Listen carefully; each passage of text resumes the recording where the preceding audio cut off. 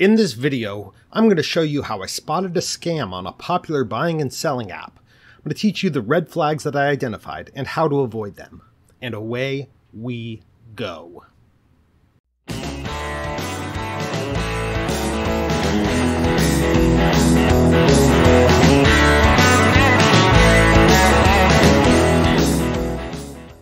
Hey guys, it's Josh with No Dad, No Problem, featuring how-tos, interviews, and reviews you can use. So I'm always looking to upgrade my gear so I can get better quality audio and video on these videos for you guys, but I am operating on a budget. So I often look at secondhand markets. And when I opened up my Let Go app and saw someone was offering a $500 digital camera for free, well, I had to investigate. You've heard the old phrase, if it sounds too good to be true, it is. Well, it was. And I'm going to show you the listings, the communications, the internet searches, and more that I did that made it obvious to me that this was a scam. So let's cut to it. So the first thing we have is the listing. If you look at the listing, you can see that it says, "My uncle is willing to give this to someone who's going to make good use of it. All you have to do is convince me that you need it, and you're going to make good use of it, then I'll link you up with him." So this is our first red flag. If the uncle was giving it away, why wouldn't he just list the item himself?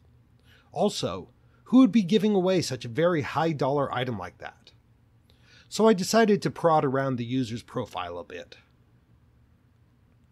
By clicking on the user's name, we can see that the user, Lisa Wright, has not verified their Let Go account through Google, Facebook, or any of the other means. When I clicked on their sold listings, they hadn't sold anything before.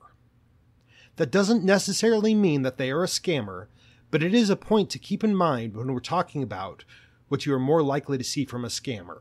In short, scammers aren't likely to have a history full of sales and reviews. They are generating throwaway accounts. So I decided to search using Google, and search the user's name along with Boolean logic that the results must return both Sydney, the town the user claimed to be from, and Iowa, the state the user claimed to live in. No direct results showed up. Again, this doesn't necessarily mean a scam, as many people have very low-profile online lives, and a lack of data to refute my point doesn't mean that the point itself is true. But now we have a dubious listing trying to give away stuff for someone else from an unverified account with no proof that this person actually exists. I wanted to see where this was all going to go, so I messaged about it, exchanged a few messages back and forth, and gave over my cell phone number so her uncle could text message me.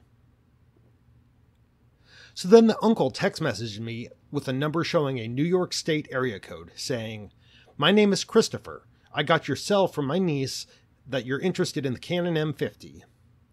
He dispenses with some pleasantries and I was courteous back, but this was going nowhere. So finally, I asked how the exchange would work. First, he asks if I know anyone in New York that could pick it up. Now this is another bit of a red flag for me. Do I know anyone in New York? New York is a huge state. It's not like it's just the city. He didn't specify what city he was in, just if I knew anyone in New York. So this goes back to red flag number 1. Why would someone posting from a small town in Iowa be trying to help their uncle in New York, a state with a population of over 19 million people, find a deserving recipient? This just doesn't add up. So I let him know that I didn't know anyone in New York, even though I do. So he said he'd have to ship it to me if I were willing to cover the cost of shipping. Since I was 99% sure this is a scam at this point, I gave him the address of the local police station to calculate the shipping. He comes back and tells me that the shipping is $37. Now, I've shipped a lot of items in my time selling on eBay and Amazon, and I know that a maximum 5 pounds non-oversized box would not cost $37 to ship. It should be about half of that. So I ask him for his PayPal address. He gives me his PayPal address, but also pay close attention that he told me to send the money using friends and family. This is a common tactic of scammers. Friends and family will not charge a fee to the receiver of the transfer, but it should never be used for any sort of payment of deliverable goods, because there is no fraud protection for the buyer. If you use friends and families and you get ripped off, PayPal will say that you shouldn't have used friends and family and that there's nothing they can do. So now that I have his email address, I decided to give that a look in Google. Searching his email address gives no results, and that's fine, but it looked like a name to me. So I wondered what would happen if I removed the 1 from the end as well as the yahoo.com, and I made the logical leap that Kip Corer Collins was the name. Suddenly, I had results. First is a nice-looking gentleman who is studying at a college in Kenya. Now, I've never been to Kenya, but I'm pretty sure that is nowhere near New York. So I kept going, and I found a Twitter account with the name of Collins Kip Corer, also from Nairobi, Kenya.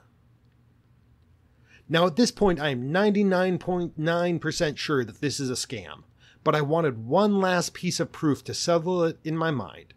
So I set up the PayPal transfer, using friends and family as he requested.